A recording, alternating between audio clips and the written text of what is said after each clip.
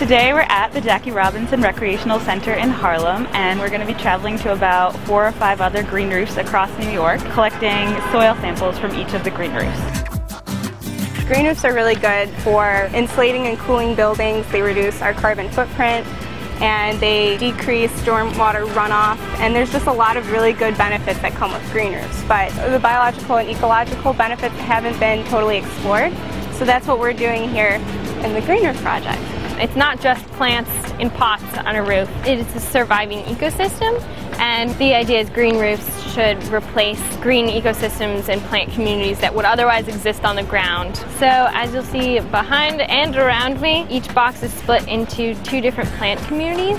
And one of the questions we're asking now is, do they help foster and promote biodiversity? The aspect of biodiversity that we're studying is microorganisms, and specifically fungi and bacteria that live in the soil substrate of the green roofs. They're responsible for cycling the majority of nutrients through the soil that plants depend on for growth and survival.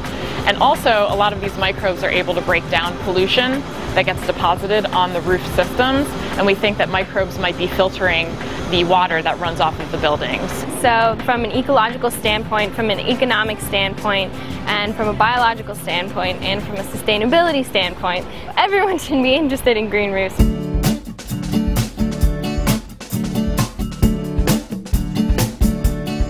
When the Diana Center opened, the only choice we had to plant the green roof was with something very simple. So the turf grass was put in. That's being left at the very far end, but down here is something much more ambitious and much more complicated. And each of the different beds will be planted with a slightly different mix of native plants. There are some native grasses, native wildflowers that naturally coexist in high light, shallow soil, low rainfall conditions, which is exactly what you have on an urban green roof. So we're basically building a new ecosystem within the urban ecosystem, and no one really knows what's going to happen there and what's going to happen to the soil. Will it go through the regular organic life cycle of soil? So we'll use the Diana Center to really look more in detail at how the different plant communities that are found throughout New York City are maintaining biodiversity, and of course we're going to be looking at the microbes to answer that question.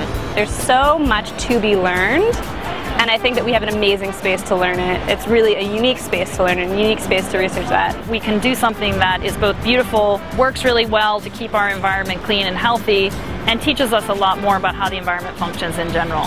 And it's an amazing opportunity for our students, especially because we can integrate what goes on here with our colleagues at those institutions throughout the city. And we're already doing that and hope to do more of it into the future.